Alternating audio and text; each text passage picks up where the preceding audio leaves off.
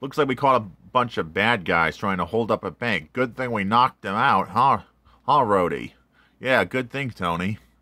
We'll let the police deal with them, but we'll stick here to make sure they don't go anywhere. Right? Yeah, for sure. But these guys are through, and they were going to try to rob a bank with a rocket launcher, to blow open the safe with a rocket launcher, and hold the rest of the people hostage with a bunch of Shatari guns.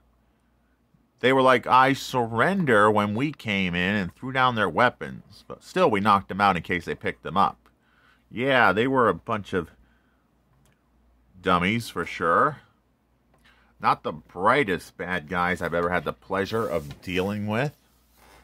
Stupidest ones I ever dealt with. Yeah. Avengers. Moving on and rock out, YouTube land. I, Tony Stark and Rhodey, moving on.